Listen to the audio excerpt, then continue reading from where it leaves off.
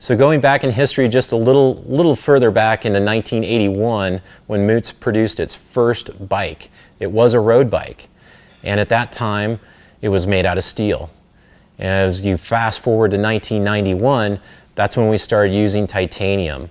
And the very first name Vamoots appeared on that bike. The Vamoots name defines our road line, and in that we've got the Vamoots RSL, Vamoots DR, and now the Vamoots Disc RSL.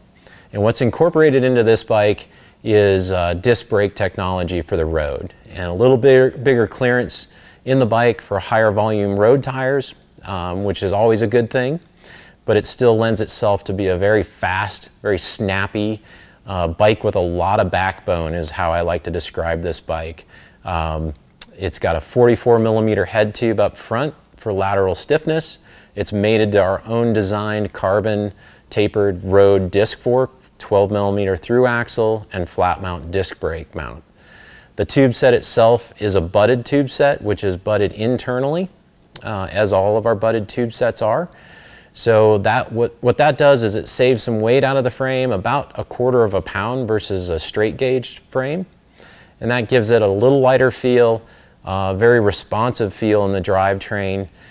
At the bottom bracket, we're using a standard BSA English threaded bottom bracket for great serviceability and dependability. Towards the back of the bike, here again, we're using our 3D printed dropouts to accomplish several different things. We're incorporating the flat mount disc brake mount, and we're also incorporating the 142/12 through axle. Very stiff, very straight, and it gives us an end alignment of the entire bike that's spot on. So featured on this bike is our internally routed rear brake routing option.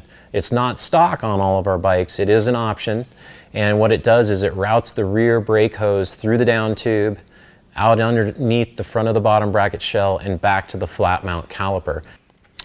So this particular Vamoots Disc RSL features our new Signature Series panel finish. So really awesome combination of polished and etched. Looks really nice and classic on this modern day road bike.